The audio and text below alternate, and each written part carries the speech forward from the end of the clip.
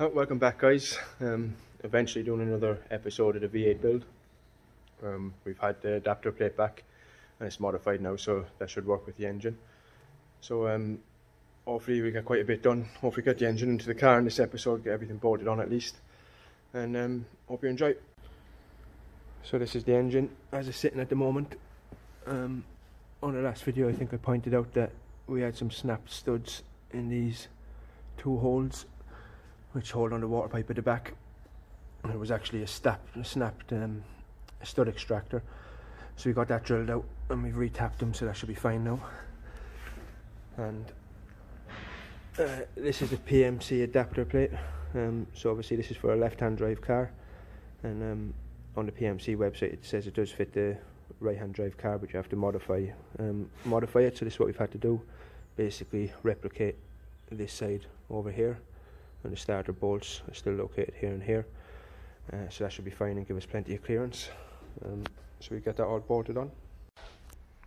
So Ross is just fitting the inlet manifold back onto the V8, getting it ready to go back in. As I said, bolts have been drilled out and retapped, so the water pipe is all back on and sealed with new gaskets.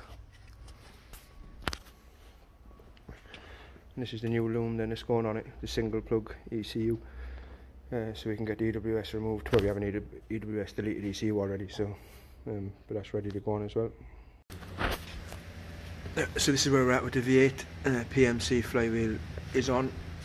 This is a 740, so the M62B44 flex plate. Off an automatic, you need to use this along with an automatic starter. The next problems we have now is locating the crank sensor. So we have to take a bit out of the box down here, and also where the starter is going to mount as well. We have to take it out of the box, so I'll show you that once it's got out.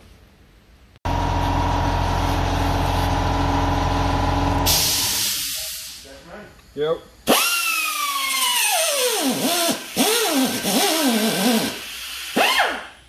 It smells like uranium. What else? We're filming me, what I do. Nothing. It smells like fucking Put you in one of my urinal blocks. videos. Smells like what? Urinal blocks. Urinal blocks? Yeah.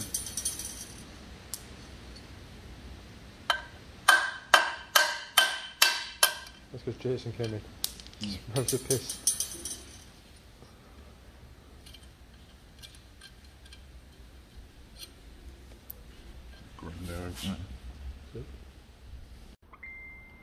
So this is the gearbox as it is now, and that's as far as it'll close.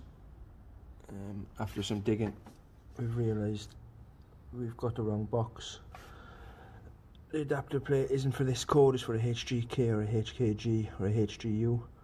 Same GS653DZ, but this box, the pilot, where it fits onto the flywheel, must be shorter.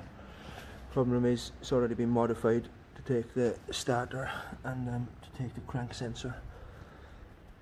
So we probably leave it there for now. With this episode, and see what we were going to do next, and come back to it on the next one.